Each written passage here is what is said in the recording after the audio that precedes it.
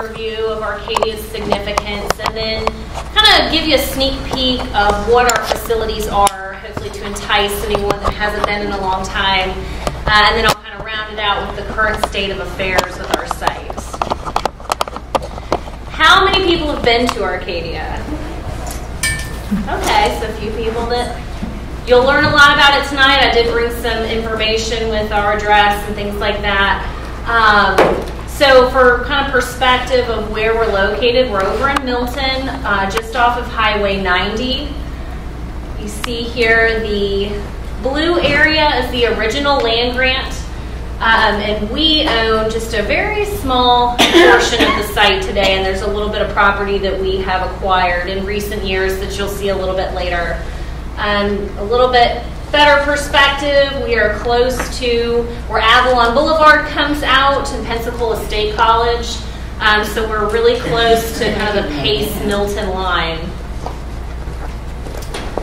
So Arcadia's historical significance actually starts at the very end of the Second Spanish period, and a lot of people don't realize that because they focus so much on the milling part of it that happened later when we were in American territory.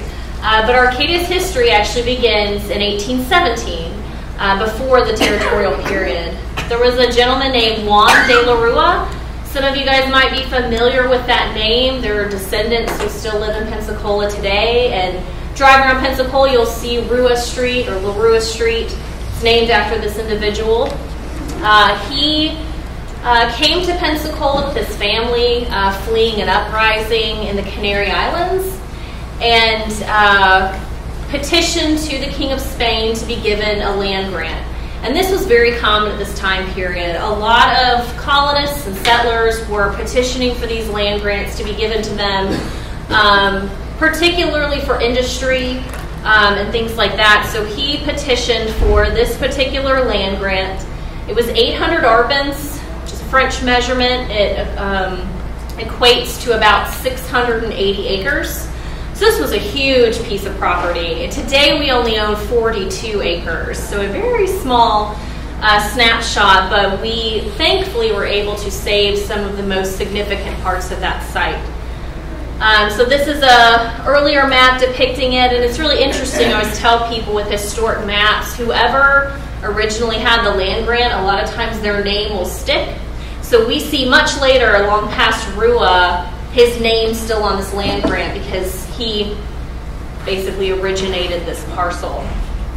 We think this is a portrait of him. We're not entirely sure if that is him or not. We don't know very much about him, but he received the land grant in 1817.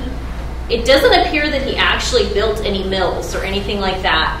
We do know from some early documents that he began to quarry out ironstone, which is sort of unique for this area because Florida does not have a lot of natural stone like this type of stone that grows naturally in Santa Rosa County and parts of Escambia. But there's a huge ironstone outcropping at Arcadia. You can still see parts of it today. So he quarried this out and sold it to make money and to build fortifications. We think even Fort Pickens might have been built with some ironstone from Arcadia because it had a really amazing outcropping. We've got great documents about these scouting expeditions looking for this stone because everybody was wanting it for a building material. But he quarried out the ironstone, but other than that, it seems like that's about all he did on site. He actually married into the Bonifay family, if anybody's familiar with that name. The Bonifays were very involved in the brick-making industry over in Pensacola. So he married into the Bonifay family and focused a lot more on the brick industry, but also Pensacola. So he was mayor at one point. He served in several other political offices. So he didn't really spend a whole lot of time at Arcadia from what we can tell. So in 1828, he sold it to a gentleman named Joseph Forsyth. School kids always think that's Abraham Lincoln, and then it just tail spins from there, so we always have that it's not Abraham Lincoln. But Joseph Forsyth was a northerner, which a lot of northerners were coming down from Connecticut, New Hampshire, kind of venturing out into the southern frontier of northwest Florida and lower Alabama. So he Was established as a businessman in Pensacola, but he purchased the land grant. And it's always amazing taking into perspective inflation. Can anybody guess what he paid for the 800 ARPA land grant? Just give me a guess. Less than $1,000. 25 bucks? A little more than that. Okay.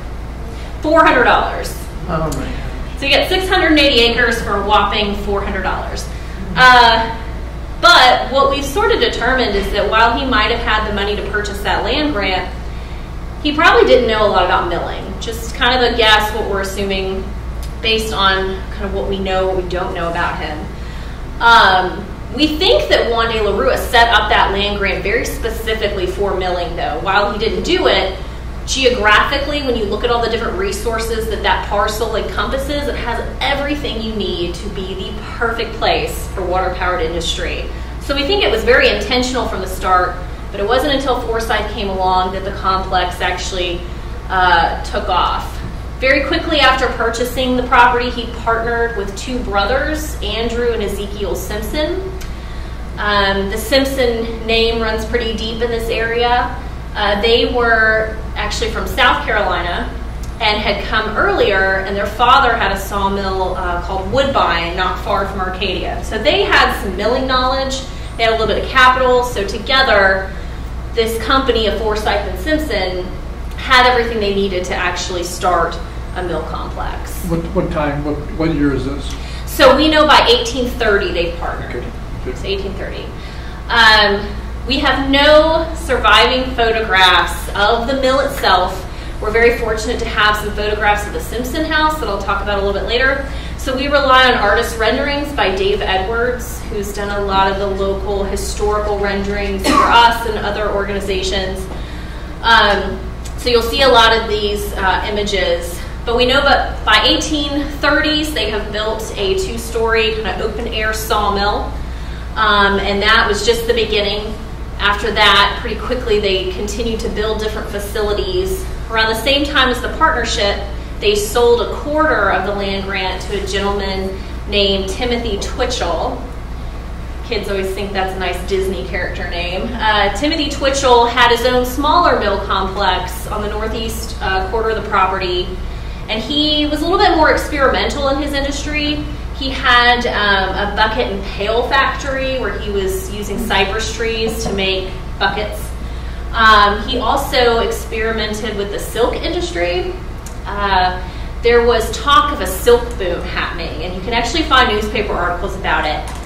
And you can find articles in the paper here where people are selling Chinese mulberry trees and exporting them, selling them. It was going to be this big thing. So he jumped onto that. He built a brick cocoonery, bought the trees, planted them, did everything. And very quickly, everyone realized this is the world's worst climate and environment for silk. So that failed pretty bad. But he was more experimental in his operations. So as the complex grew, they also had to deal with transportation issues. Arcadia is about 3 miles from the Blackwater River, and that's the main shipping channel. So the lumber products, later when they had textiles, all of that's got to be transported 3 miles to get onto these larger ships. So they tried a very rudimentary railroad that was not incredibly successful. It did move the product, but nonetheless, it was still a struggle to get these products to the Blackwater River. Around the time that Arcadia is really starting to ramp up, Ezekiel Simpson built a large home on the bluff overlooking the mill complex. We're lucky to have several photographs of this house at different points in its life.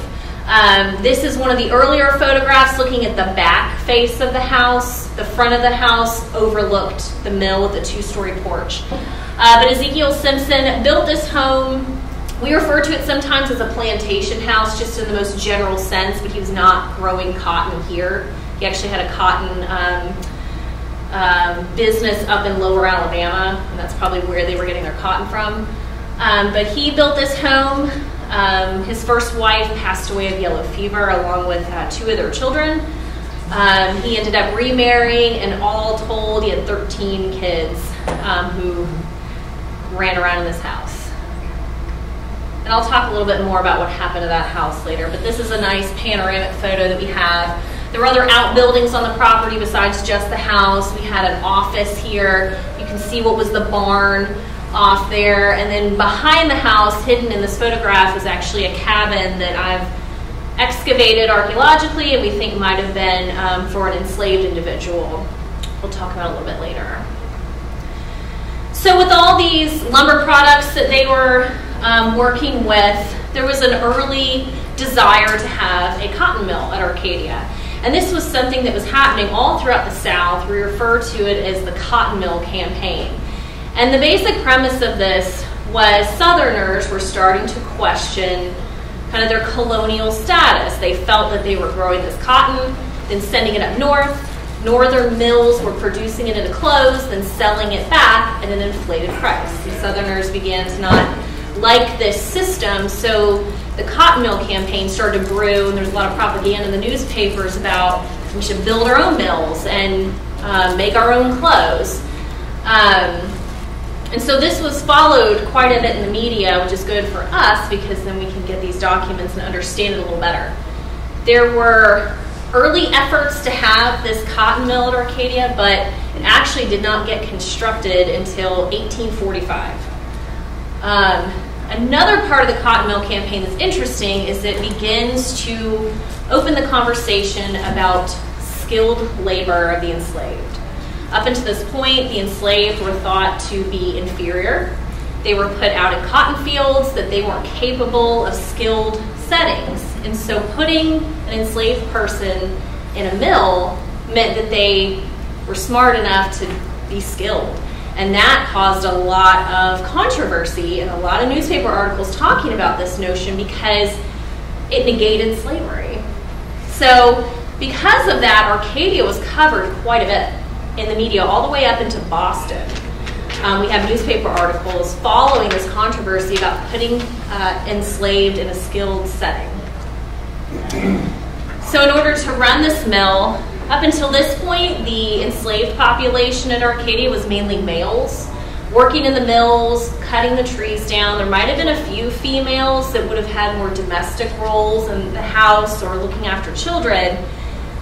But building this cotton mill changed the demographic at Arcadia. So we know that the owners went to Virginia and purchased 40 female slaves to be the initial labor force.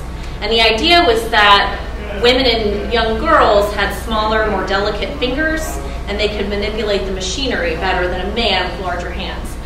So that was the reasoning for purchasing women. And we have some great newspaper articles talking about the comparison. This one in particular basically says it's ridiculous to say that there's any difference between a white girl or a black girl in a factory because, you know, it basically negates slavery. It should not matter about the color of the fingers. So there's a lot of interesting media that we can pull from to understand this time period better. And it's interesting because we do see in the census records the changes in the population at Arcadia. And it's amazing to watch it be mainly male-focused, and then he introduced this female population in 1845. And when they started doing census slave schedules, we start seeing children. So people are marrying and or procreating, and so the demographic changes into actual families at Arcadia, not just males or just women. So the cotton mill was never incredibly successful, particularly financially. Other individuals who were local bought into the company, and there was a lot of infighting. People didn't want to pay their principal interest. The cotton mill wasn't actually making a lot of money. So it didn't actually operate terribly long, only about 10 years. In 1855, Joseph Forsyth passed away. And by this point, he had become a senator, was living in Tallahassee. So he wasn't really around for that end couple years of Arcadia, but Ezekiel Simpson was there with his family looking after everything. But Forsyth passed away, and then the textile mill burned mysteriously just 3 months later.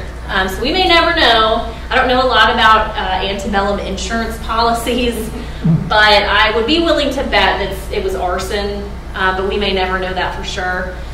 So the textile mill burned to the ground, and the remaining owners chose not to rebuild it and to basically just shut down operations at Arcadia. Because by this time, steam power was available. So the good majority of their lumber facilities had moved to Baghdad. So the only thing left at Arcadia at this point, 1855, is just the textile mill, but also a rather large enslaved labor force that was associated with it.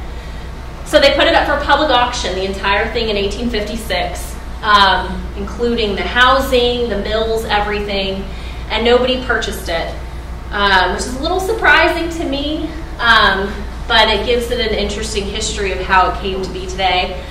So nobody purchased the property, and so it stayed in the Simpson family until recent years. And I'll kind of walk you guys through that history. And a lot of times we've been guilty in the past of saying, and that's the end of Arcadia, but there was actually a lot of Civil War action happening in Arcadia while it wasn't operating, because most people by the height of the Civil War have fled this area anyway. But we do have some great documents about troop movements coming through Arcadia. We know they burned one of the bridges over Pond Creek. We also know that some Confederate soldiers used the Simpson house as an outpost, and we have a really great account of a small skirmish that happened when the Union found out and traveled overnight to surprise attack them. So we've got some really great documents about kind of the Civil War period. And after that, the history kind of lulls a little bit. You have Reconstruction and people kind of moving forward and rebuilding after the Civil War. When we get into the turn of the century, into the 1900s, 19-teens, we know that Simpson House is still standing and it's being run as Arcadia Farm.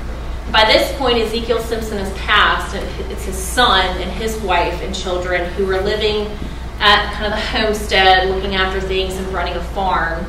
And we've got a few accounts of this farm. We know that they were producing some of the subsistence for the San Carlos Hotel and places like that. So they were doing business with the larger enterprises in Pensacola. And then we lose track of time a little bit, and you kind of fast forward a little bit until Warren Weeks. Does anybody know that name, Warren Weeks? I know you did. In the 1960s, a gentleman named Warren Weeks started learning about mills in the area, and he got really interested in it, and he wanted to find Arcadia. He had read something about it, knew there was this huge mill complex. So the story, the legend has it, that he got in a canoe with his daughter and floated down Pond Creek trying to see if he could find it. And he found the dam and realized he had found something, and started researching it more and figured out that he had found Arcadia. And I always like to remind people, it was never lost. The Simpson family, among plenty of other people, knew it was there. It was one of the very popular swimming holes of the time. But there wasn't a lot of attention on it from a preservation standpoint or trying to interpret it for the public. So that's what Warren really did, was generate public awareness of this amazing site. So he, single-handedly made it into a place that Boy Scout groups and school groups could come and see. It was rudimentary, but he did this on his own. And if you've been to Arcadia, you know we're in a neighborhood. We were there first.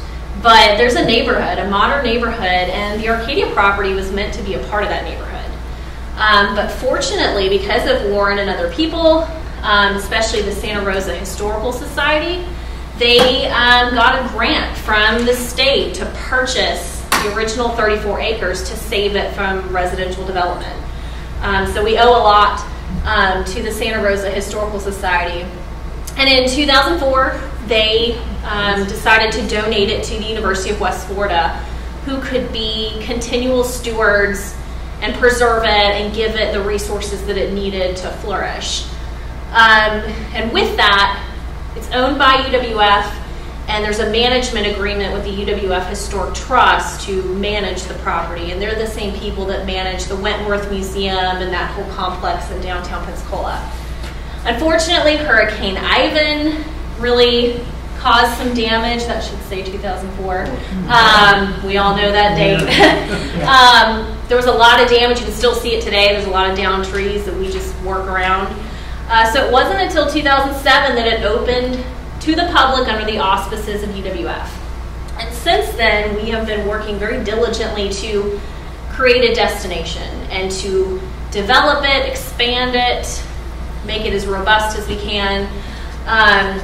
So this is just a map to kind of give you the lay of the land. This is where the Arcadia Homestead is, that I'll talk about in a moment, so it's up in the neighborhood.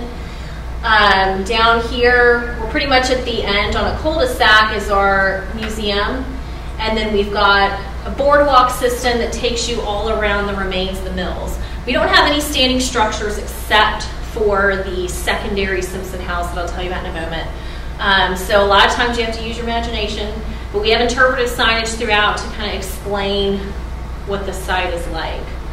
So just to kind of give you a picture of what things are like, we have a really nice boardwalk system with the somewhat new ADA compliant bridge that we built a few years ago. We used to have an old swing bridge and people still ask me about it. I always have to say, I mean, it was a liability and a wheelchair could not go over it, and we strive for accessibility. So that was important. We also have a series of nature trails, and then we have an outdoor pavilion with working replicas of the mill technology.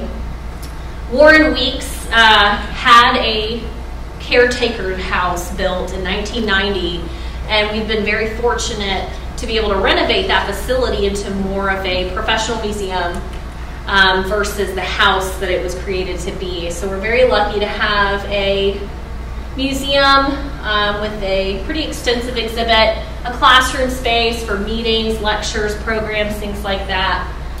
So that's kind of home base for us. We started participating in the UWF Archaeological Field School program. That's something that I helped start when I was actually still a grad student. In 2009, I wanted to write my master's thesis about Arcadia, so I did the field work to kind of start us into this program. And we've excavated all over the site. We've been able to determine that enslaved people were living to the north of the mill complex. We have excavated the intact brick basement of the original Simpson house and found a lot of beautiful artifacts to survive. This is on display in our museum. So we have a program of archaeology going on. We also have graduate students who are doing their theses on Arcadia. We have educational programming. We do a lot of field trips. Fourth grade students learn about local history, and that's our niche, but we also have science-related lessons and history, archaeology things as well. We do seasonal programming. We're always trying to expand upon that, but we've got a Civil War tour usually in the fall, and then we do a floor tour in the spring where we talk about the use of plants with Native Americans and earlier settlers and things like that. And this is just to give you perspective. Down here is the mill site, and then up here is Arcadia Homestead that we only opened this past March. So it's still relatively new. It has not been open very long. We were very fortunate for the Simpson family to donate this parcel to us to interpret for the public. The original Simpson house stood for 100 years, but unfortunately, like most buildings of that time period, it burned to the ground in 1935. But they built another house just south of it, much more modest because this is during the Great Depression. And even though they were a very affluent and successful family, it was still the Great Depression. So the house that stands there today is a bit more modest than the larger plantation house that was once there. But this is Arcadia Homestead. People can tour the Simpson house. It is a historic house museum with modern day interpretive elements. So all the furniture is staged as it was since it was built in 1935. But we've added interpretive elements. You can see there's a panel there. We have a lot of buttons you can press and hear Coca-Cola advertisements from 1935 and things like that. So very multi-sensory experience. And then on the grounds, we have walking paths where you can walk around and learn about the original house that once stood there, the cabin that we've excavated, and learn more about the earlier times. And then we also have a victory garden that we work with the Milton Garden Club on. And it's hard to talk about all those wonderful things and then end on such a very sad note.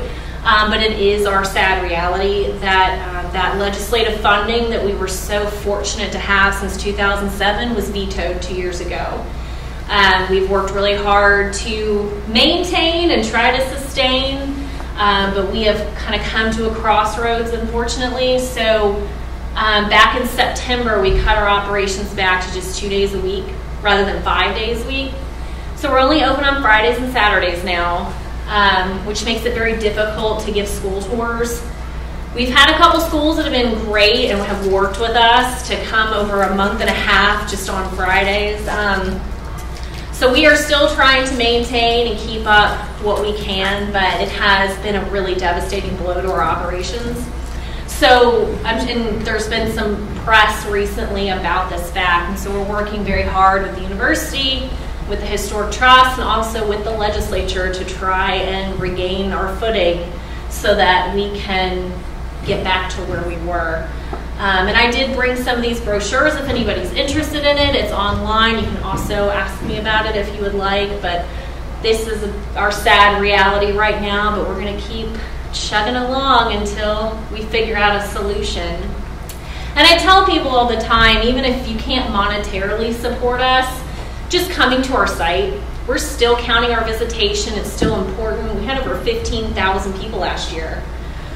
So we are still seeing decent visitation numbers even with the 2 days a week because so much of our facilities are outdoors and they're still accessible even if our museum's closed. So even if you can't monetarily help, coming to our site, just experiencing it, coming to our free programming, all of our programming is free, you get free admission, and tell somebody if you think it's cool and maybe they'll come, and that's how we get the word out there. So I also, like I said, have information on the back about where we're located, and I would be happy to take any questions that you might have. What are the, we had Ellen Coe Brody, and how's her family related to, somehow she's related to this area.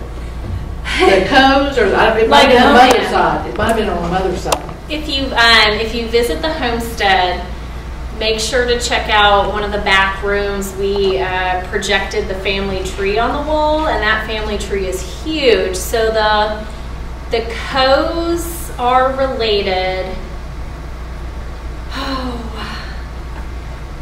It might be the mother, not the father. I mean, Mr. Coe might be Mrs. Coe's maiden name. It may be, and it's funny, I was on the phone with another descendant, Ellen Adair White. Ellen Adair, she's named directly from one of the Simpson siblings' name is Ellen Adair, which I love that's her name too. In Atlanta? What'd you say? Does she live in Atlanta? She lives in Atlanta, and she's related to the Coes. She was in Miss Florida. Yes, so that's her side, and I was on the phone with her the other day, and she gave me this awesome history lesson, and I should have brought that with me. It's hard to decipher the tree because there's so many different branches, but they are direct line. I thought they had something to do with Yeah. What's that picture of? I just love this picture. It has nothing to do with Arcadia Mill. This is a historic photograph. I don't even know that we know where it is, but I love it because to show the perspective and the size. This is a cypress tree, and that's a smaller cypress tree for the time period. But these men are going to cut that down by hand. And some of the longleaf pine, some of them would be 4 men couldn't touch their fingers wrapping arms. I mean, just you would be amazed. But yeah, I just love that photograph. That's neat. All right. Any other questions? Well, thank you Thanks so for much. having me.